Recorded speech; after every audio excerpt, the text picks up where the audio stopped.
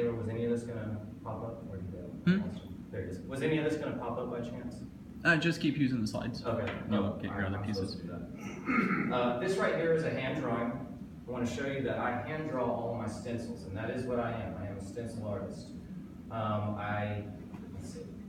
We'll take this. This is, you can see my foot in the lower right corner, so it gives you scale. This is a 4-foot piece. This is typically the size I work with. I like to draw people the size they are.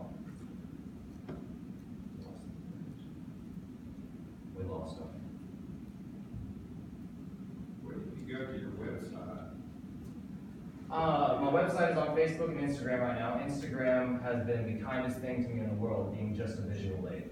I left out some cards right there to lead all y'all to that. I'm sorry that this presentation. Did you get to it on that? You can, absolutely. Could you keep recording this? If everybody, I'm not going to tell y'all to pull it up. There's a video on the first one I would like y'all to see so that you can actually see what we do. I create videos for everybody in the process of me spray painting my pieces. Maybe we can just put it if we just double click it.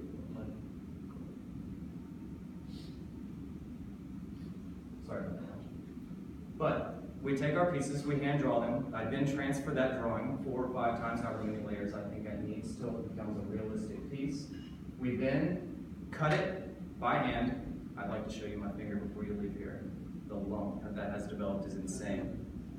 But we cut it by hand, lay it down, and then in about an 8-hour period, I'm able to spray paint it and bring it to fruition.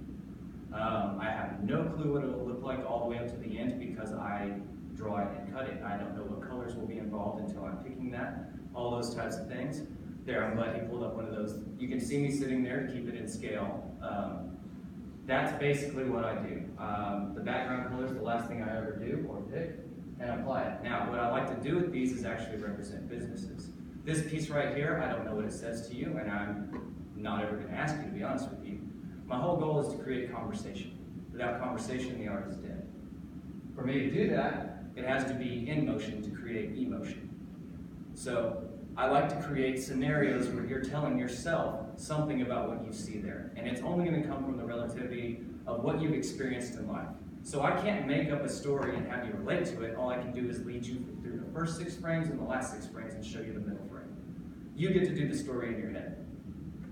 Without these visual effects, the art just becomes stagnant, it sits still, and then it collects dust. People are not interested in something that doesn't tell them something when they wake up in the morning. Or when they go ready for a workout. I've had people that commission pieces just so that they can get inspired by Bruce Lee before they're walking out of their house. That's nice, I like that. That helps me keep motivated. This piece that's on the screen right here, this is my donation piece. This cost me simply $50 to make. Spray paint is the most expensive part of it. And I stenciled it for hundreds of people that need help, that can't afford it. Usually we take a $50 donation from a family member or somebody who's just willing to do that, or a collective, and then we have them raffle it and help them pay as many bills as it will collect. We've, in donatable services, done over $15,000 already for people. Make-A-Wish 2 years ago had a piece that Cliff Kingsbury they did and signed and commissioned, and it paid for the Girls' Wish single-handedly. Everything after that was just a benefit to the foundation. That is what I want to dive in. I want to say I raised $1 million in donatable services. With y'all's help, I know I can do that. If y'all know somebody who needs something, I want y'all to take the card. Just let me know. I'll make sure they're taken care of.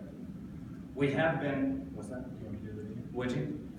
This video is, it has some volume. It's, when I film these, it's in stop motion, so sometimes I have fun with it. This is one of the ones I did for John over at Super Geeks. He commissioned this. It cost less than $500. And he got a video for his social media page as well. He didn't even know he'd get it. I do it for everybody. Y'all, spoiler alert, I'm telling y'all because you're here. If you had just hired and got the piece, you would add a video alongside of it. This here is the aid. I'll let you see what we do, and it goes very fast. So please just pay attention. You'll see what I do.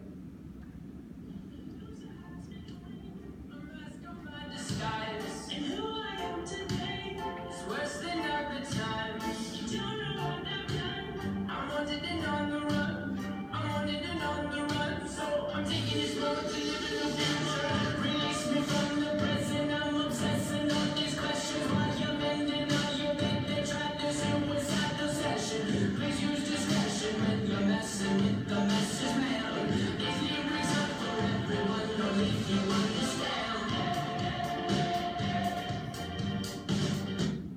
see why that would be for super geeks. They wanted a Clark Kent-esque piece, and they wanted to put their logo on his chest. That was very easy for me to do. There's plenty of reference photos out there, so I want to make it sure and known that I do hand draw these. It took me 7 days to draw and cut this thing. It took me about 13 hours to film that. And I mean, it equates to a lot, but the final product is all I ever care about, ever. Because it's spray paint, it only costs $12 a can for professional paint, so it doesn't add up very fast. I keep it cheap, and it gets in. That's why I'm able to sell everything. I have no intention of making $1,000 off of something that only cost me $200 to make. My time is basically all I care about. But when it comes to those donatable services, I will donate my time. All I need is the $50 for the canvas and the paint. I'll do the rest for you.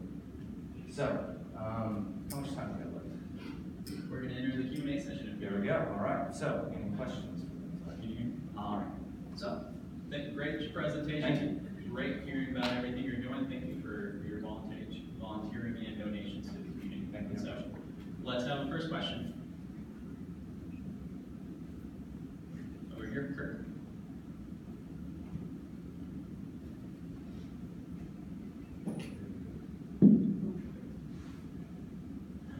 All right, so you're doing this art and you're donating, you're not donating the picture, you're selling the picture for it to be auctioned off. And do you do this, is this for every single picture? I don't quite understand what your lifestyle is. Okay, so no problem. Let me help you with that.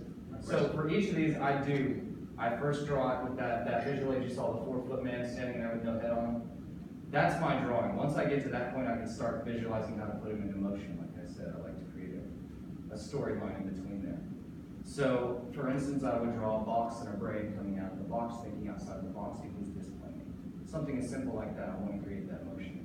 So what I'll do is I'll then draw the box, the brain, I will transfer all that graphite from each piece of my transfer paper to about 7 different stencils, creating different layers for different paints. Those different paints, once I set them on top of each other on certain orders, or trick the order, or use paint to deceive your eye, that's when it creates an image full like this. I worked straight from black, worked all the way to the top to the G, and in order to do that, it took me 13 stencils total. The time it took was my designing process. It takes me nothing to cut something because the line's already there. It just takes me forever to draw it. I have no way of displaying how I use that time because each piece is different. I can usually say it takes about a week because I like to work within that 4-foot range. This is the smallest piece I've ever done, ever. I don't like working this small. It really hurts on detail when people like this, but I can still do it. A lot of people are like, can you put something on a 20 by 18? I'm like, I absolutely can, but you may sacrifice detail and it may sacrifice story. Does that help answer that? Well, I guess someone commissions you to do some work. Right. And you have 2 things going on here. Okay, let's say I commission you to do the geek picture. Yes, sir. And you're gonna charge me, let's say, or you can use any random number, but you're gonna charge me a certain number for that.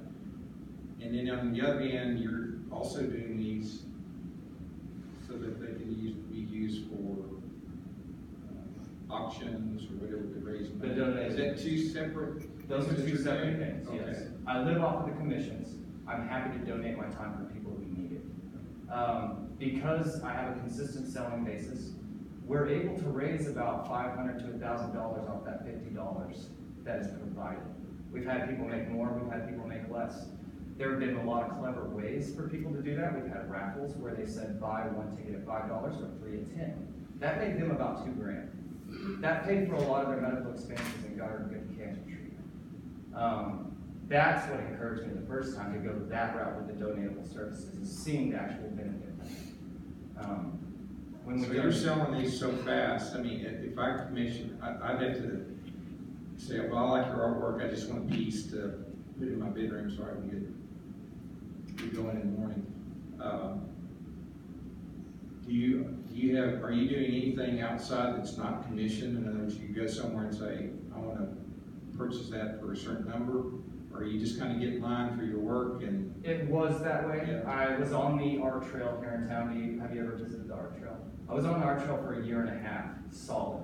I jumped building to building and then capitalized on the West table for the longest time. They actually had to ask me to kind of bring some stuff back so they could support more local art, which I'm all about. So there is nothing up anymore. It has actually all sold. It's gone everywhere. Mostly Dallas and Austin. Lubbock, I do better with the business side, selling personal stuff more outside. I do personal projects all the time. The second I don't have one of these commission pieces like you're asking, I'm making something for myself. This image I actually made for myself. They said, wow, do you have anything to show us? I did a rendering on their wall, took a picture of their thing and just stuck my image on there, and they loved it. So I had to build it in order to have the image to stick on there. So that's why I took my time to do this. It only took me about 2 days to do. Another question over here with Kelly. Yes, ma'am. So when somebody commissions a piece, how do you capture what they're wanting and incorporate your style and your talent? Well, I like to do mock-ups. I don't typically spray all the mock-ups. I do hand sketches and draw. I do a lot with pens, which when you visit Instagram, you will see what my pen work looks like. It's top notch. I'm not going to even try to play it down. People in here wear a Baron badge. Yes, Baron Batch has been so kind to come forward and take me under his wing. He gives me the best advice, and for him to be 28 years old, his wisdom is beyond.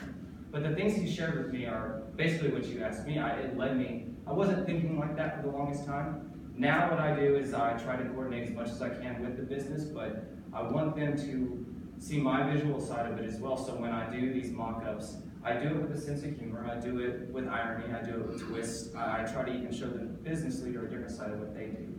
I would encourage y'all to talk to Kelly, actually. She may be a testament for me. She just had some people come by that, is it a therapy? It's called Stages of Recovery. It's an addiction services. It's an addiction service, and they did purchase the one with the man falling. It spoke, it has a speaking to people who have suffered, for people who feel like they're working their way up and have fallen. So it found a good home. Those are the type of imagery I want to capture when a business comes to me. So if somebody in here, for instance, was a pizza pie place, I wouldn't necessarily make you a pizza. I would make you something that had irony behind it, or something that made you look at pizza a different way. So that when your customers walked in and out of your business, they would chuckle, which means they had that conversation. Or they'd scratch their head like, I'm still thinking about it while I'm walking away. I want to make sure that it's not just a dead image for you. I want to make sure it has conversation. So I work very hard just to make sure that the conversation is visible. So if I decided to open an exclusive donut shop here in town and I wanted something, I wouldn't call it a logo, but a piece of artwork that would say something about that company and make it stand out, you know, from Dunkin' Donuts and Krispy Kreme and this and the other. That is a part of your business? That is. That falls under graphic design, which is fine. I don't have a degree in graphic design. I have to let y'all know that. But I can absolutely make imagery for you that can represent your business in a way that other businesses would be like, darn, they beat us to a punch on something. Yeah. Wow, they just discovered something new. Yes, I would help you with that. I'm not afraid to help you, even you yourself, think of something you've never thought of. I do like when you come prepared with as much jump off points as possible, because with my ADD, that triggers a lot of different thoughts in my head. And I say ADD, not the ADD like a kid trying to get out of class ADD. I mean ADD like I'm losing it and like drifting now. It's hard. So when you say a word to me, it's a trigger word. It gives me hyper focus on that word. Images shoot through my head like this. And so I will spitball with you as long as you possibly want. My time is literally dedicated to just this. This is all I do. So you're needing, one of your needs would probably be exposure. Yes, sir. I do have quite a large exposure. For those of you who haven't seen me on social media, it actually has gotten quite out of control. I can't keep up with it much anymore. And I'm not really a tech guy. I spend a lot of time on social media to try to boost that, but I don't really understand it that well yet. I do give shout outs for people, like that video that we did for John. That gave him quite a large boost in his following as well as his views. Taylor even told me that when they advertised heard yesterday with the 1 million cups, it's the highest views they've had due to some of the fandom I have. So the reason I don't have anything is because by the time I post it, it does sell by the end of the day. Who was the piece for? That was for John Benton, I believe is his last name, over at Super Geeks. Wonderful guy, extremely knowledgeable. Super Geek? Super Geeks, yes sir. And I would love to encourage anybody to go. It's on their wall now. He comments to me every day about the new type of business and the new outlooks that people have when they walk in through their front door. They said that is representative of me. They're like, wow, you've got my cell. Another question over here. How did you transfer from the local scene to a more widely accessible scene? That actually was just social media single-handedly. Okay. I never tried to advertise myself at first, like most artists. You do this because you just love it. You'll hear a lot of artists tell you that. Then you ask them 10 years later why they're not doing it, it's because they don't make money at it. Their passion has shifted from their wants to their needs, and their needs have superseded, you know. If you're not surviving, you're quitting. And that's just not the case here. Social media has been the biggest friend to me. I never thought at the age of 13 that there would be a Facebook or an Instagram to help me as an artist. At that time, people were telling me, no, artists don't get paid. They, you know, stay inside the lines. They just rule after rule after rule about what art is, and I finally found out that that's not the case. And with media, you can show people that's not the case. I try very much to encourage other local artists to not put out anything, but put out the things that you're willing to take the criticism on. Do you do art, by the way? Yes, I did. Yeah, okay, My dad's I also. was assuming, yeah. Okay. Yeah.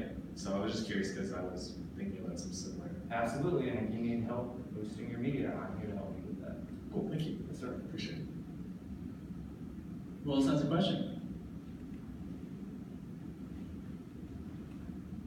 When you're talking about your pieces and you're saying cutting, what exactly are you cutting? I should have brought a stencil. I am taking a razor and cutting poster board. I will take poster board the size of me. I have on my floor, my cat is destroying it right now, a 10-foot piece for World of Beer that is just the continent. And I had to hand draw it. I taped 16 pieces of poster board together at different angles to make sure that it worked. And it's laying in the middle of my floor, and we'll drag it over there tomorrow and paint it on our wall. It's simply poster board, painter's tape, I was thinking of the word, and the razors. And that's as expensive as it gets for me. So you draw on the poster board and then you cut that out? I actually draw it once on transfer paper. That way I can transfer the lead that's on there multiple times to multiple surfaces. So I'll make that same size poster board 10 times, and then I'll start transferring that same piece of paper multiple times to each one. Because it's on that same piece of paper, it lines up every time. So I'm using the same source, just cutting different poster boards. At the end, I bring them all together to make one solid image. So the pieces you're cutting correlate to the different colors you're going to use? Correct. Okay. You guessed it, yes. Sometimes you can combine them. Sometimes you do gradients. Spray paint is a very flexible, usable piece when you learn to use it for art, but it's very unforgiving when you make a single mistake. There have been multiple times I've had to start pieces all the way over because of a splat. I do not like texture on my pieces. If y'all want texture on your pieces, you have to tell me, because I will not put it on there. I'll make it look like it was printed at a store, but this is spray paint on canvas or wood or whatever you come up with, we can do it on. Spray paint's that person. And when you say we, do you have a team? I have my wife. I forget to say that. I say we all the time, and I always get that look. Yes, not me, myself, and I. We. It is my wife. She is as talented as I am, but she works full time to help me do this full time. So, love of my life, very talented. She is my we. What are some ideas you have to be able to continue to scale this? Do you start raising prices? Do you start mass producing prints? Do you start... Price will probably always be dictated by my time. Of course, the least I have, the more it's going to cost, but materials will never change the price of what that is. It literally will be my time. If you want a mural done, I'm only pricing out the time. The paint and everything, it's relatively cheap. I think people have been fooled for a very long time by artists as to what it is you really can get for your dollar. I do intend to change that specifically for Lubbock and for Texas. Art can be done on a budget and you can still survive. I do it very well, actually. I would say though that if we start doing murals and things like that, it will get a little bit more expensive. And that's to scale. We want to paint love it, and we want to do it classy. We do not want tags or gang members. I've never in my life wrote on a business because it's illegal. I mean, I respect the business. I respect the business owner. I see how hard you work, and I know that there's a certain determination that you have to have between work and work ethic. They're two different things. Hard work is on the daily, work ethic is forever. And if you can apply both, which I do to my art, and I know that everybody in here does to your business, that it goes far. So there's no doubt in my mind that this department will succeed. It's just who will come along with me really at this point. Another question over here? Yes, sir. I'm wondering if you think that a price increase will help you reach your goal for the donations faster. That actually I've considered. I do believe that it would allow me to do a more mass production on my pieces rather than singly doing them per time somebody needs one. If I had them on standby, I probably wouldn't even have to charge $50 if I did them in a large quantity. My stencils last for about, depending on how I treat them, anywhere between 25 and 30 sprays before I have to redraw and cut them again. But that is 20 or 30 pieces I made out of one dedicated sitting.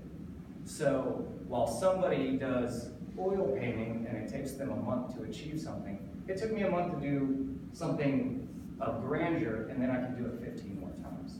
So it's worth my time. And that's why this donatable piece is so easy to do. It takes 4 or 5 stencils with maybe 7 layers, and I'm done in about 4 hours. And now somebody's making a payment on it. So, does that help you? Okay. What are some of the challenges that you had or you plan to overcome that you have right now? Right now, financially, I work job to job, which I don't mind. I've actually gotten so comfortable with it, I've done it for so long, that's nothing new to me. At some point, if I ever did raise my prices, I just don't see it in the formidable future, just because I really want to be in the business. I really want to push it through. Other artists they will literally put something smaller than this with a frame on it and think it's worth $1,000. And I'm sorry, that's not the case. It may be emotionally valuable to you like that, but you deserve this in your business for less than $500. It doesn't take me time. It doesn't take me more time than I need to do that for you. It resells itself. Other companies have come to me once they see what their company has. They say, can you do that again? I say, absolutely, it's a stencil. Let's put 3 more up in 3 different businesses you have across the state. It works that well. So I don't know what type of, I hope that I get a business card from everybody. I'd like to know who I talked to today. But on social media, please drop in and leave me a message or a comment or something, and I would love to answer questions about certain, because it's a visual thing. I know you're sitting here trying to imagine what I'm saying. When you see what I've done, that's when you leave the comment on something, because you're like, I get it, or I hate it. I need to know those things. I need to know what the businesses think, if it represents them. So I'm also looking for feedback, lots of feedback. It doesn't hurt my feelings, not even one bit. Would you ever think about keeping your prices the same, but hiring, maybe bringing on a team of other talented artists, kind of taking them under your wing? 100% teaching them. Are you an artist? No. You're not? I was just curious. I absolutely would. If I could build a team, if I could have multiple galleries / workspaces throughout Texas, that's where I'll probably die. We'll move towards that later on in life. Right now, I'm just a one-man team alongside the weed I was referring to earlier. But I would love to have multiple bases where I can have multiple people with multiple creative personalities creating things with my techniques to blow people's mind. I want to teach people how to stencil. If anybody, also I failed to mention that, if anybody is interested in learning how to stencil, I'm going to teach you. We'll do a piece together. So I'm going to make it just because I know you're artists.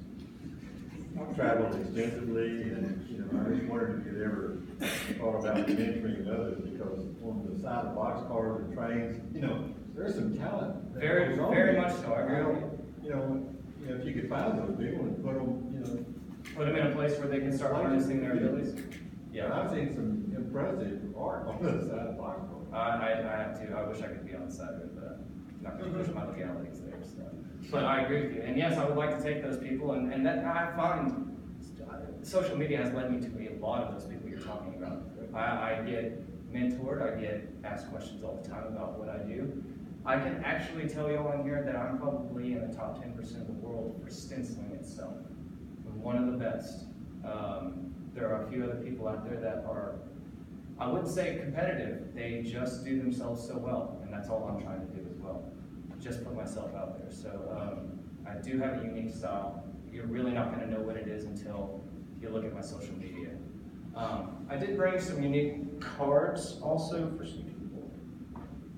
Pull these out so that you can understand what a stencil is. These are my business cards that you have sitting right in front of you, but they're novelty. Go give these to one of your kids or somebody you like. Give them a spray can, and don't let them do it on a building. For God's sake, it's my name. Let them spray it on cardboard or on a sheet of paper, and let them be hopelessly addicted to stenciling. I want somebody to take these home, whoever thinks that they would like these for their kids. They will not walk away from art after that. Or they'll spit on it, I don't know. But it's addicting and it's fun, and when you learn a new way to do art, because some people are impaired, you know. Spray paint is very fun, so I want to encourage everybody to at least try it. Just don't tag me on somebody's car, or oh my God. I can see the cops showing up for that. But novelty, please, novelty. Anything else? All right, so great presentation, great questions. It was a fun conversation. I'll put these up here for you all. And our last question, you already mentioned it earlier, but I want you to be able to rephrase it, let us know what we're taking away and be trying to help you with. Is what can this community do for you? I would like everybody to at least give social media a look. I'm not looking for likes, I'm not looking for follows, don't worry about that. Just give yourself an idea of what we do. If you think we're right for your business, please let us know. We will work our damnedest for you, I'm sorry for that. But we'll get in your place and we'll make sure that you have art that's unmatched. The quality, I mean, anyone can buy. I'm not disrespecting, you know, landscapes and abstracts, but that's what's here in Lubbock. If you want landscapes and abstracts, you can find them anywhere. If you want visual imagery, if you want conversation, if you want a story, I will happily provide that. That's what I do. As far as the donatable side, if somebody is struggling, I have been taken advantage of before. Somebody found out that I did those for 50 bucks. They got a piece for 50 bucks. It never went anywhere, it hurt me. But if you have somebody in need, please let me know. I'm gonna work with you, we're gonna make them some money. I think that takes care of it. All right, great presentation. Just want